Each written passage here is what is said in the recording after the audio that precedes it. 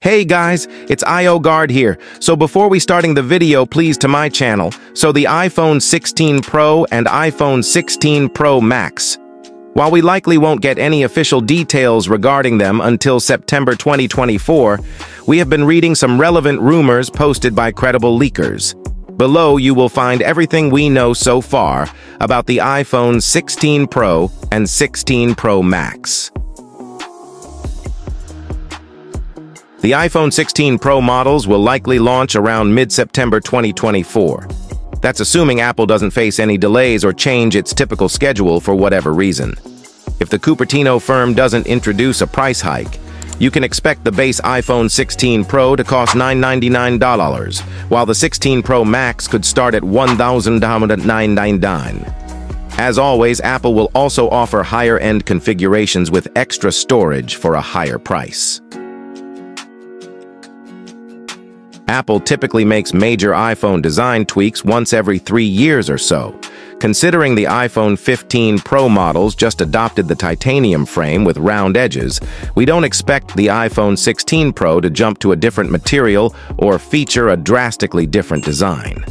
And just like the 15 Pro models, we expect the iPhone 16 Pro and 16 Pro Max to offer an action button, though the company will likely switch to a capacitive button rather than stick to the mechanical one. Additionally, there have been rumors about another capacitive capture button that could debut in 2024. We expect the new button to be on the power button's side, while the action button would remain right above the volume buttons. We expect the display to retain the existing dynamic island and most of its specs. The big change, however, could lie in its size.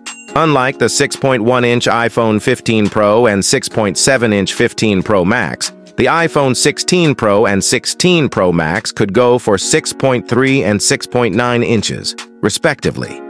That's a 0.2-inch increase for each device. In the camera department, the ultra-wide lens may finally receive a boost from 12 megapixel to 48 megapixel. This change was first applied to the main lens when the iPhone 14 Pro launched.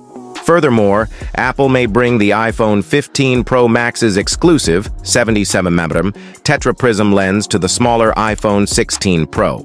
This would enable those with the smaller Pro iPhone to utilize the 5x optical and 25x digital zoom. Meanwhile, the iPhone 16 Pro Max may offer a 300mm super telephoto lens, which could allow users to zoom beyond 5x in the optical department or 25x in the digital one. We expect the iPhone 16 Pro and 16 Pro Max to introduce the A18 Pro chip, though we still have no idea how capable and power efficient it'll be. It's safe to assume, nonetheless, that it will also be manufactured through the 3nm process. Otherwise, we expect the iPhone 16 Pro models to feature a connectivity boost, with rumors pointing to Wi-Fi 7 support. Apart from that, the iPhone 16 Pro models may feature stacked batteries, which could increase their capacity and lifespan. Furthermore, users may be able to utilize faster 40W wired and 20W MagSafe charging, an increase from 20W and 15W, respectively. Whether these phones will support reverse wireless charging, however, is yet to be seen.